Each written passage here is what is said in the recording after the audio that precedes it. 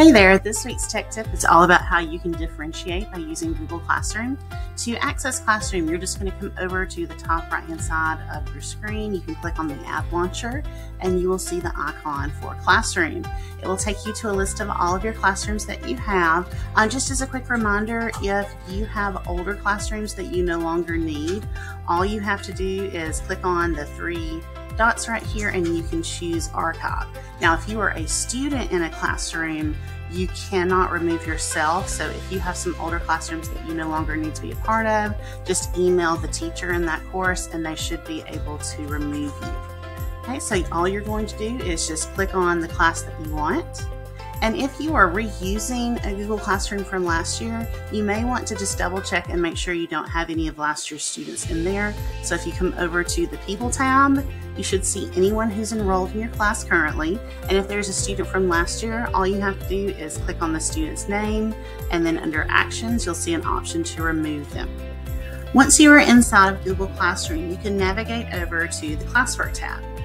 From here, you can click on Create, and you can decide if you want to create an assignment, quiz, question, add a material, whatever it is that you want to assign. For today, we're just going to create a regular assignment.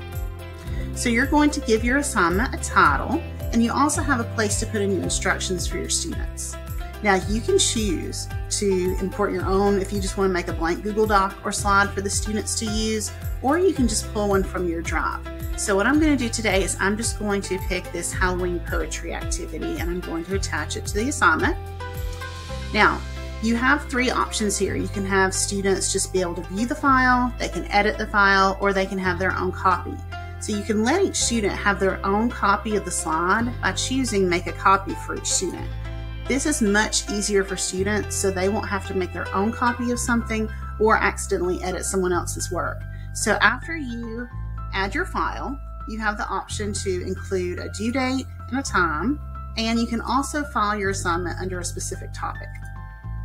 Now before you assign the work, you can come up here to the top and you'll notice that you can choose multiple classes. But another thing that you may notice is you have the option to decide who needs to get the assignment. So this is where you can demonstrate differentiation by assigning specific work to different students if needed. You also have an option to schedule your assignment in case you want it to go out at a specific date and time if needed.